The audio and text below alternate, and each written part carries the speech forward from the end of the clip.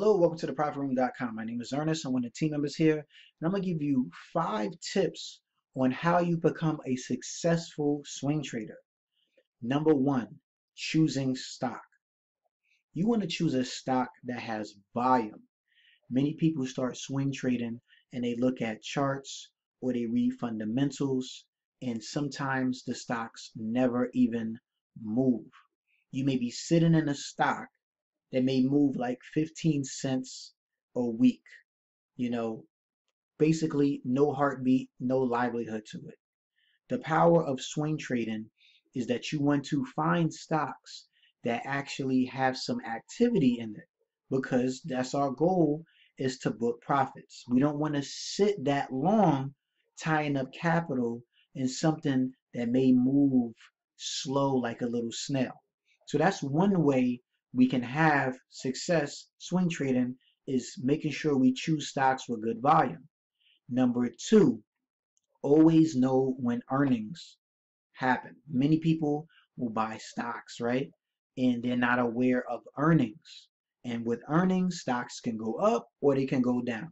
Now, it's your personal decision if you want to hold a stock through earnings, but you don't want to wake up the next morning and found out that you were up a couple of hundred or $1,000 in the stock. Now you're down even more than what you gained because of earnings. So always be aware of that. Number 3, economic news.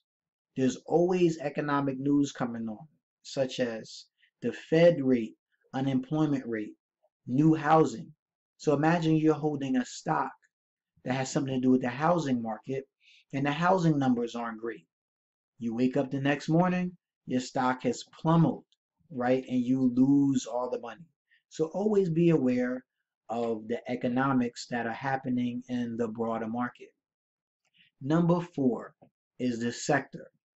So when you look online, there's many sectors outperforming other sectors. So you can choose stocks based off of the sector. Some of the technology stocks move higher and higher. There could be energy stocks that move lower and lower.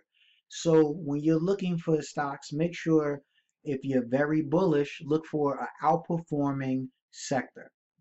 Number 5, last but not least, most importantly, have a trading plan. Know when to book profits and know when to cut a loss. Many swing traders, when you buy a stock and it's going higher and higher, make sure you have a price target, or at least use a trailing stop to lock in profits. So we hope these 5 tips helped you so you can learn how to be more of a successful swing trader. As always, trade safe, and if you like this video, click on the subscribe button so you can get even more information that we have here at the Profit Room.